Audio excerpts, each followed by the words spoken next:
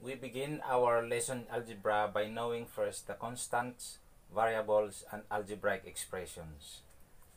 A constant is a number on its own. For example, 1, 5, 9, 35, 100, or any number that you can choose. Next is variable. It is a symbol which represents a number. Usually the symbols used here are letters of the alphabet. For example, A equals 4, B equals 25, C equals 95, or X equals 120.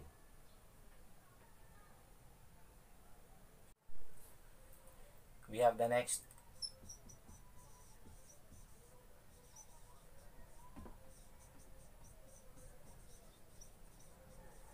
We have algebraic expression.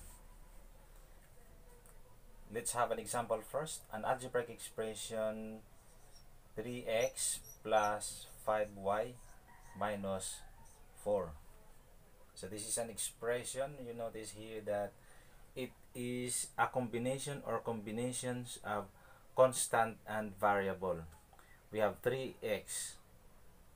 3 is a constant combined with a variable x. We have 5y and we have only a constant here.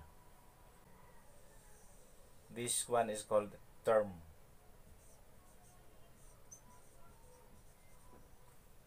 And we have 3 terms.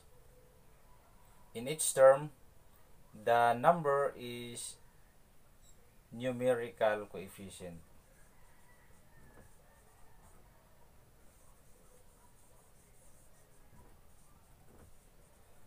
It is a number to the left of the variable. And to the right of the numerical coefficient is called literal coefficient.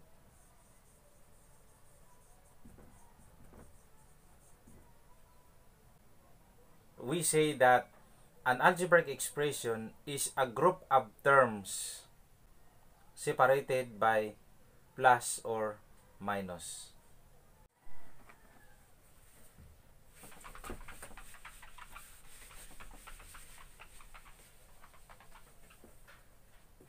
Other examples of algebraic expressions are written this way.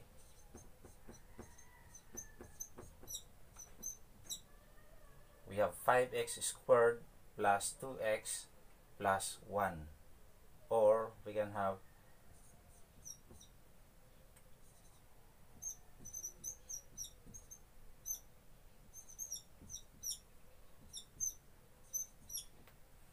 these are examples of algebraic expressions. And the algebraic expression is written with the same variable. For example, also we have 3x squared y minus x squared y squared plus 4x y squared. This is again another algebraic expression written with 2 variables.